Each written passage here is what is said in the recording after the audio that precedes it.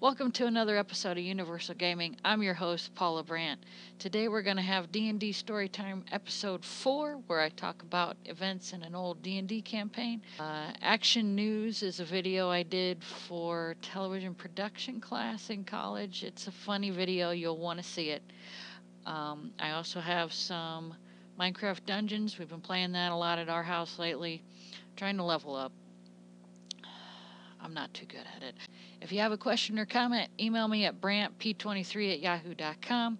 I've been running some games on Discord and Roll20, video chat type games. I do post player openings on meetup.com under the group Fort Wayne Gaming. All of that info is all over our credits at the end of the show. So stay tuned, and I hope your dice roll 20s. We'll be right back after this.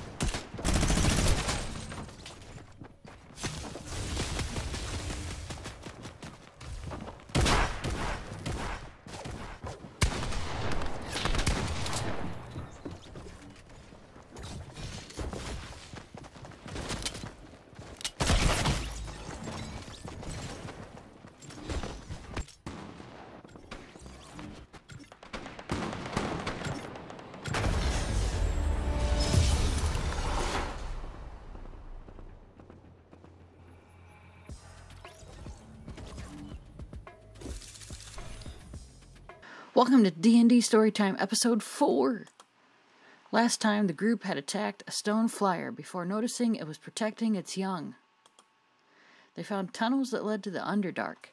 Underdark is what's known as the undercaverns and cities of mostly drow or dark elves.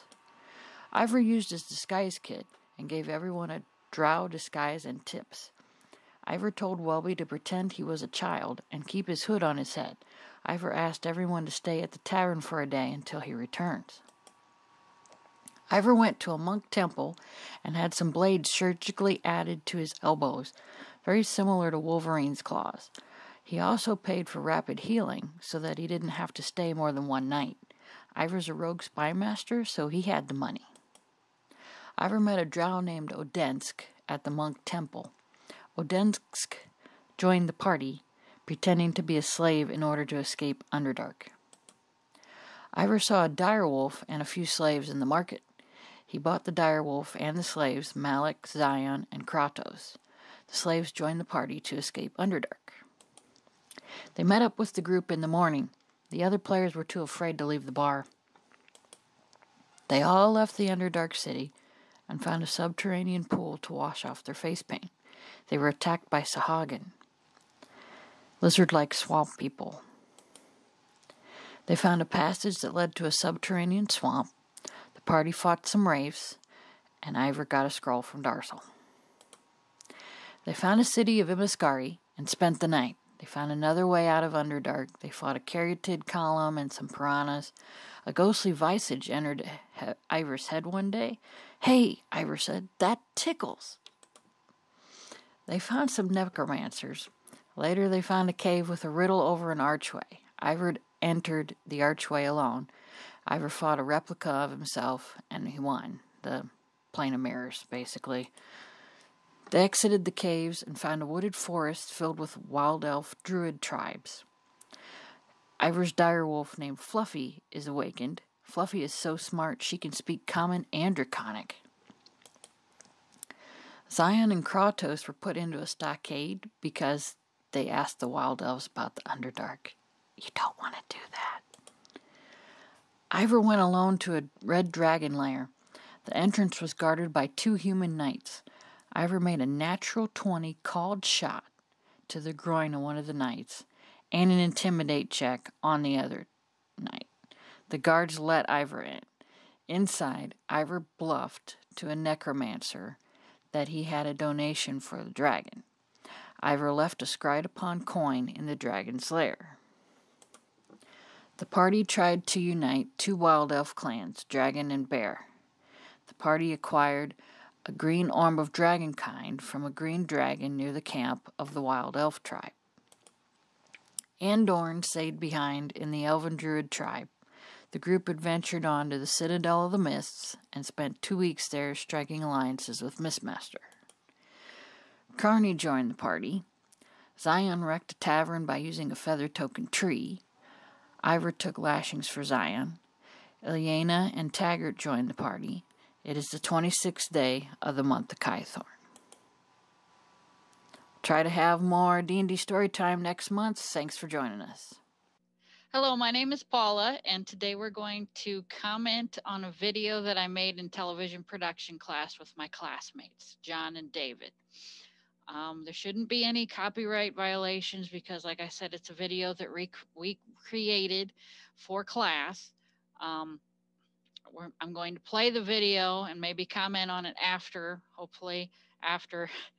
And it's a video called Action News to show our abilities at making a TV news show. Like I said, it was me, John, and David that did this. So let's take a look at this.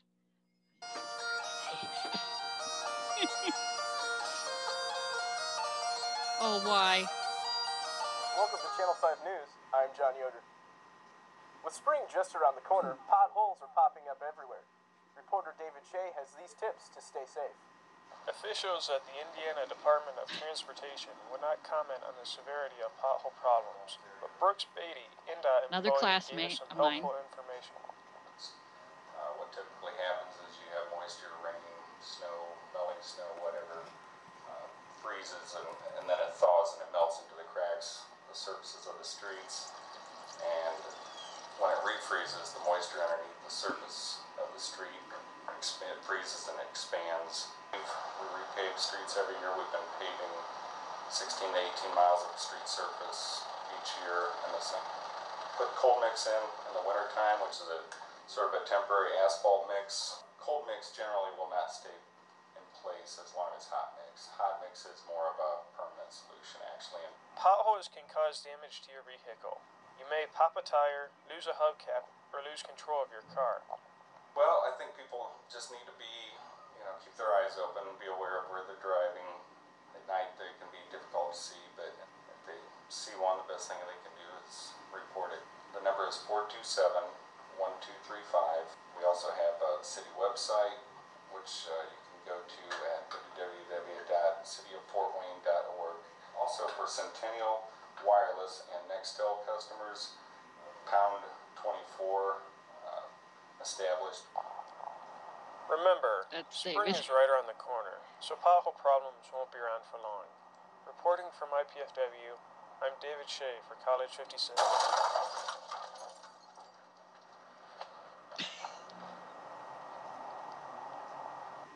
Thanks, David. That What? was interesting. Up next, a giant camel kills 20 in Baghdad. Stay tuned to Channel 5, and we'll be right back. Wow.